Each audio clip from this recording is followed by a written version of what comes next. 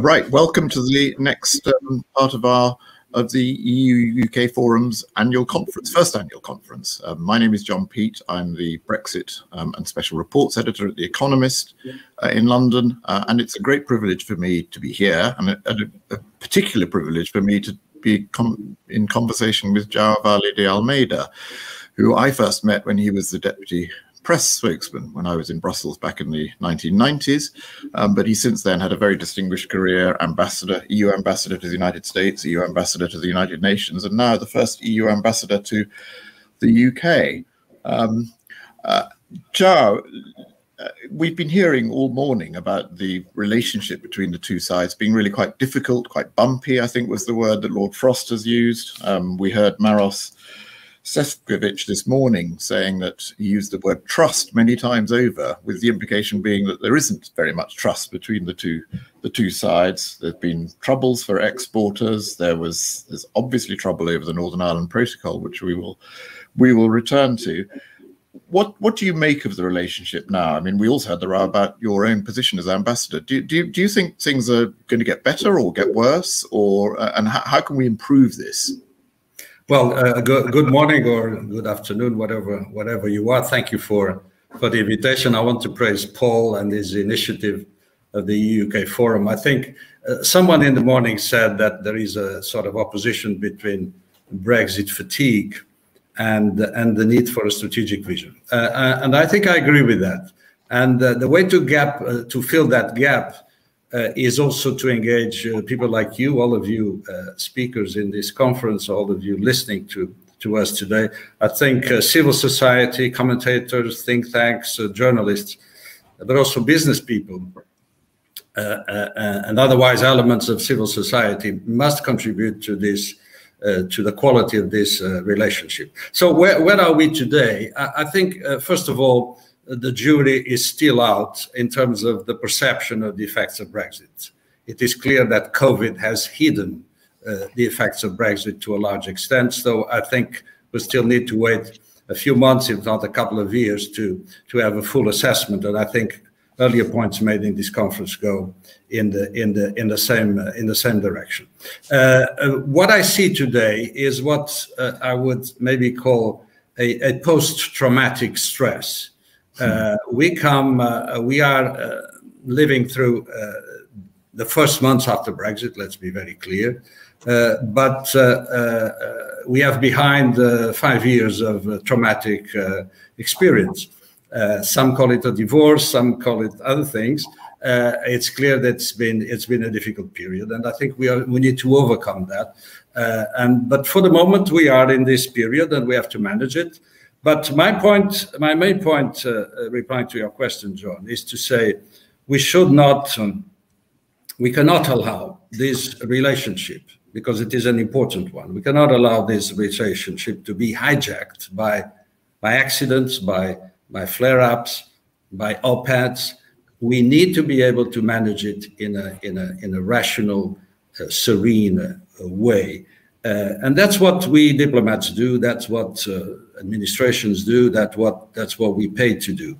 So in order to get better, this relationship needs to raise the levels of trust and lower the levels of drama. If we do that, I think we can be in a much better place when we meet again next year under Paul's auspices. Well, let's hope so. Does it? But sort of pursuing that point a little bit now, does it worry you a bit that, you know, when you read newspaper headlines here in Britain, you know, there's a lot of attacking the EU for its legal purism over the protocol, or for being too strict about, you know, imposing constraints on fish exports and so on. That what's tending to happen here is that there is a lot of blaming the EU for everything, going on in this country. And indeed, it seems to actually benefit Boris Johnson that, if he's in a confrontational relationship with the EU, it actually seems to win him support from the press, support from voters, and so on. And what can you do about that? Well, I think we need to focus on finding solutions. I must say, John, that I have my moments of doubt.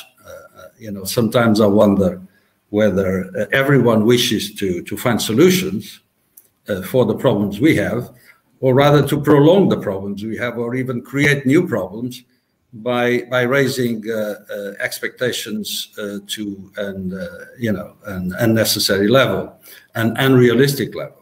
But I must say that I very quickly overcome these moments of doubt, because I want to trust the word and the signature of everyone around the table, and I move immediately to a solution mode, to a constructive mode, and that's what we did, for instance, last week when Vice President Šefčovič presented a package of measures that show that we care about the quality of this relationship, that we care about the life of citizens and businesses in Northern Ireland, by presenting a package of measures that go a long way to address the problems that Brexit has created. And focusing on solutions in a pragmatic, cooperative way is the best way to make this relationship progress. Yeah, I mean, but it's as you say, it's not going to be particularly easy. And I wonder if you think also it's been made in a funny sort of way worse, because Britain has done rather well on vaccines, and there's been a long sort of period of people saying, well, the reason Britain did well on vaccines is because of Brexit. We got out of it, and the EU was hopeless at organising vaccines. There's a sort of triumphalism about vaccines here, which may make the relationship for a time more difficult.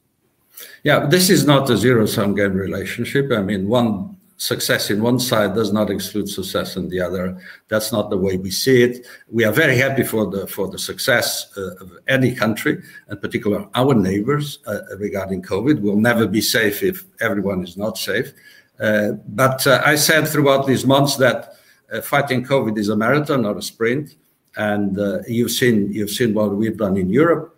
With an approach of solidarity, and you see where we were, you see where we are now, and I think we need to be very humble about COVID. So I follow the discussion here, I understand. I saw earlier in your conference today the opinion polls showing clearly that the effect of vaccination success was a brief one, that the public opinion has moved on. That is not my main concern, to be very frank. I don't think this should be a beauty contest at all. I think we are in this fight together against COVID, as much as we are together fighting climate change, for instance. And my point, João, is to say, and I think it's our responsibility, at least the way I see mine, is to try to move on from the day-to-day management of these conflicts, which are to a large extent the product of this post-traumatic period in which we are, into a more strategic vision about our relationship. And that I agree with those who say that there is a deficit of vision. I think we should dedicate more time to think about, reflect upon, and imagine what this relationship can be in the new context of post-Brexit. And I think that this is a criticism valid for both sides, to be very frank. And it has maybe to do with Brexit fatigue. But if I take my own leaders, the European Union leaders meeting in European Council and in different fora, I mean, it's not very helpful that every time they discuss the UK is to address a situation where the UK has breached its own commitments and its own legal obligations. That's not the best way to sort of anchor a relationship. I would like to see us in a position in a few months where we can discuss with the British leadership about the future, about what we're going to do together. I saw that in Cornwall. I was at the G7 summit, and I saw the new dynamism in the G7. I think we should use that to sort of inspire us in our relationship. We saw President Biden changing completely the approach of the United States, and engaging in multilateralism, engaging in cooperation. without losing an ounce of the United States sovereignty. So I think there's scope here, if there is goodwill, and I'm sure there is on both sides, to invest in this relationship to do better for the future. Okay, I think we will move on to the Northern Ireland Protocol, which is perhaps the most controversial thing and the thing that Maros Sefcovic spoke about a lot this morning. But before we get there, just one more general question from me. You will have heard David Frost in particular, and to some extent Boris Johnson himself, talking a lot about, sovereignty being the main goal, the main aim. That's what it's all about. You need to treat us as a sovereign equal, and they insist on the right for regulatory divergence. What do you make of this sort of obsession with sovereignty? I mean, is Portugal a sovereign country? Is Switzerland a sovereign country? Are you surprised by that obsession? Well, the EU is made of sovereign countries. We never challenge the national sovereignty, and my country, Portugal, is very much a sovereign country, I can guarantee you. The problem with sovereignty, or the context in which sovereignty is assessed these days in a globalized economy, is a different one from earlier times. And of course, we could have a longer discussion about that. But my point would be to say that we absolutely respect the UK's sovereignty. We respect the decision about Brexit. We regret it, of course, but we fully respect it. And let me give you a good example where the extent to which we respect that and the extent to which we invest in this relationship. And that brings me to Northern Ireland. Mm-hmm. This is the first time in history that the European Union outsources the control of part of its external border to a third country, which is what the UK chose to be after Brexit. And can you imagine a clearer and more affirmative way of recognizing British sovereignty by somehow outsourcing part of our sovereignty in the control of our border to a third country? I think this is very powerful in terms of statement about how much we invest in this relationship.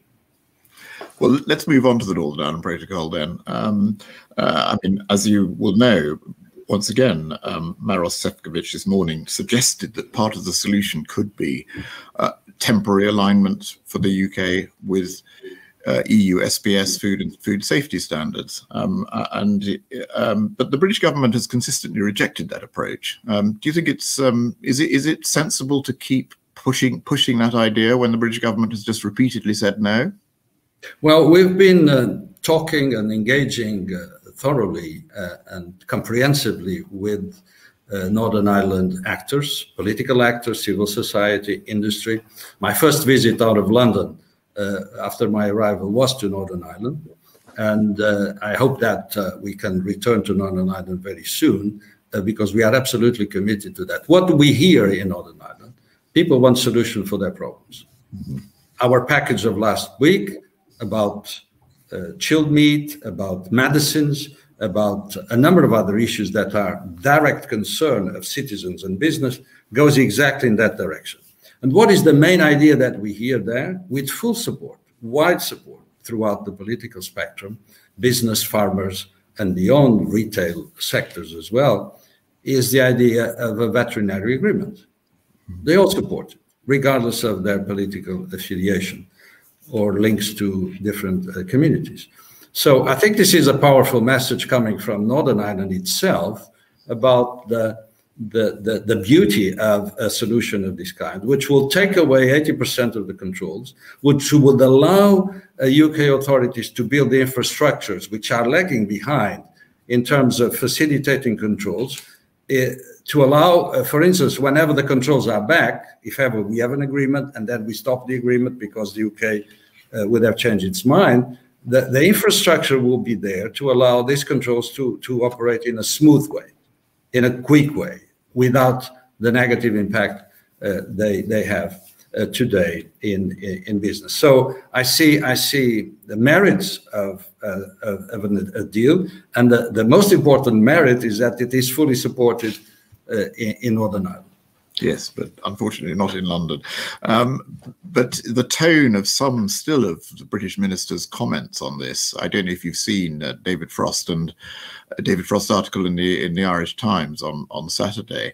it was sort of quite an aggressive tone. You know, he was talking about the EU being legally pure, theological about everything, and repeatedly in that article and in previous articles, he and other members of the government, including Brandon Lewis, have said, you know, we reserve the right to take unilateral action to ameliorate the situation if we want to. That concerns you? I mean, we've seen unilateral action by the UK, and once again, David Frost in this article referred back to the EU's own near unilateral action in January over medicines and said that had been destroying a trust. I mean, they don't seem to be in a very conciliatory mood. Well, each one has to take its own responsibilities in what we do and what we say. I said earlier that I don't think we should allow this relationship to be hijacked by accidents or flare-ups or OPADs, and I maintain that, and we will not engage in that. We are engaged in solutions. So we put forward a package last week that goes a long way. We are going to change we are ready to change our legislation on medicines to allow full supply of the medicines that Northern Ireland needs. This goes a long way in terms of building trust and finding solutions for problems. And we only hope that the same attitude will be there on the other side. And I have no reasons not to trust that. There is in fact a question from the audience from Rupert Wilkinson from the European Parliament Administrator. He wants to know: are you worried on the Northern Ireland Protocol that the British government will follow the European Research Group, that's the sort of Eurosceptics in the Tory party, of just constantly bagging concessions and then seeking ever more, and gradually undermining the entire Northern Ireland Protocol? I mean, there are quite a lot of Conservative MPs who just basically want to tear up the protocol, and they want to continue to extend grace periods almost forever. At some point, do you think the European Commission will have to be a bit tougher about this and maybe impose tariffs? Well, our expectation is that both sides will respect the commitments made. And these are not 30-year-old agreements. These are agreements old a couple of years or even a few months, at least being implemented for a very short period of time. The ink is hardly dry in these agreements for us to think about not respecting them. So I exclude that possibility. Whenever the UK takes any action that goes in that direction, we'll have to take legal action, as we are pursuing legal action against the UK. But we hope that we can focus and invest more in finding solutions against again, the package last week goes in that direction. But as our leaders have said many times, and I said it myself, we don't exclude any option, depending on the behavior on the British side. But again, I hope that we will not get to these kind of situations. I think Northern Ireland deserves better. Our relationship deserves better than that. And we continue to be focused on solutions, and we have a lot of work to do. And one thing is for clear, when people discuss is Brexit done or not done, well, it is institutionally done, but it will be a living animal. You know, we will have a lot of things to talk about. My purpose, our purpose, is to make sure that we do that in a serene way. So less drama, less politicization, less, attempts to score points on disputes of the past, but trying to build a future together, because we are neighbors. We will not change the geography. We are allies. I'm sure we'll continue to be allies. We have common strategic interest, economic interest as well. I hope this will be it will always be a complex relationship. Let's be clear about that. It will be more competitive than in the past, but competition is good. But I want it to be also a constructive relationship and not a destructive one. I can see that. But some people here also suggest, so let me put this suggestion to you, that the EU isn't always very good at handling relations with third countries in Europe. I mean, the Swiss have always been problematic, and they've just recently broken off from negotiations with Brussels. Turkey, the relationship with Turkey is difficult. There is a suggestion sometimes that the EU just doesn't know how to handle non-members of the EU that are in Europe, or in some cases not in the euro. Do you think there's anything in that? I mean, does the EU need to have a bit more tolerance of countries that choose not to be part of its organization? Yeah, I think every country is unique. That's our approach. Even in our neighborhood, we have different kinds of relationships adapted to the different situations. And by definition, the UK is unique. It's the only country that left the European Union, and it's a major economy, major global actor. So it's obviously unique, and we have to find the right solutions. The negotiations were absolutely unique. We never did this before. I mentioned the control of our external border as maybe the most visible example of the uniqueness of this relationship. But I believe this will always be an important relationship. And even if there is a degree of Brexit fatigue here and there, and once the effects of Brexit become more visible, I think everybody will realize the importance of all of us investing in this relationship. So I welcome, this kind of events where we can go a little bit beyond the day-to-day management and try to see how we can, how and where to are we heading? Which actually brings me to another question from the audience.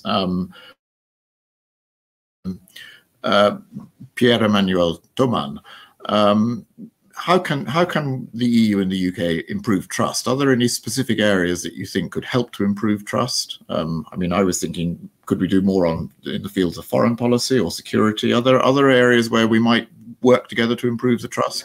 Indeed, the first one that comes to mind, because it's also linked to the political calendar, is climate change, where you have Glasgow COP26, co-chaired by the UK, organized by the UK, but also with the help of Italy, and which is a critically important conference in the follow-up to the Paris Agreement. And we have a great deal of convergence with the UK. And this is typically an area in which we have much more in common than what separates us, and where also the world needs us to cooperate. Foreign policy and security, I hear a lot of discussion about bilateral, community, whatever. I think there is room for bilateral cooperation between the UK and individual member states, or even groups of member states. And there is room for a UK-EU more formal set of framework of cooperation. And I think time would tell, and events will tell, the extent to which one needs to focus more on one or the other. But I think they are absolutely complementary. If I see what we have been doing about China, or about Russia, or about Belarus, it goes in the direction of a great deal of convergence. The meeting of the G7 foreign ministers here in Lancaster House a couple of months ago was a good illustration of that. So I'm very pragmatic. I'm very realistic about what we can do and cannot do. But I see a scope of cooperation on foreign policy and security, scope of cooperation in multilateralism. We've just elected together EU citizens as Secretary General of the United Nations for a second mandate. All that goes. What we need to do about the reform of WTO and the World Health Organization, for instance, tells us a lot about the direction of our traveling and areas in which we can strengthen trust. So I hope that once we overcome this sort of post-traumatic situation, in the months right after Brexit, we can come to more serene waters where we can clearly see the benefit of cooperating across the channel. Let's hope so. We've got about 5 more minutes, and I'd just like to get 1 or 2 more audience questions in. Here's a very specific question from Rita Giannini Watson in Brussels, who thinks that we have common interests in protecting the interests of EU and UK citizens, and asks, why is the EU blocking accession of the UK to the Lugano Convention, which protects access to justice for EU and UK consumers? Well, the Lugano Convention was designed to address issues of member states. It's an instrument that is conceived in that direction. There are alternatives to the Lugano Convention in the multilateral context, which are available to citizens and business in the UK. And you would say something similar, I suppose, about the European arrest warrant. I mean, we have reached some kind of sort of accord on British participation in some aspects of justice, but it's not quite as good as it was. No, decisions have consequences, and as much as we respect the Brexit decision, as we do, Britain must realize the consequences of that decision. A third country is not a member state, and that should be clear. Again, it was not our choice to have the UK out of the EU, but once it's done, it carries consequences. Okay. And I can't resist asking you one question about where the EU goes now. Because, of course, the departure of a large member state does make quite a difference to the EU.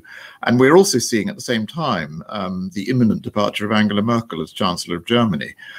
Do you think, looking ahead, this is going to strengthen the position, for example, of Emmanuel Macron as the most important leader in the European Union, assuming he wins re-election next year? Yeah, it's not without consequences, and I was saying that decisions have consequences. Brexit has also consequences for the European Union as such. It goes without saying. It's obvious if a country like Britain leaves, it has an impact. What I've seen so far, to be very frank, is that I think that the EU has pretty well managed Brexit in terms of, if you look at the advances we were capable of making on defense and security, which maybe would have been more difficult to achieve if the UK was still a member. If I look at our reaction to the COVID crisis, the Next Generation EU program, which has been called an Hamiltonian moment for the history of the EU, would this have been possible with the UK still part of the European Union? Some have doubts about that. I may share those doubts. So I think if I look at the public opinion support to the European Union following Brexit, and, I was posted in New York when I heard many ambassadors, colleague ambassadors in the large hall of the United Nations telling me, so who's the next country to leave the European Union?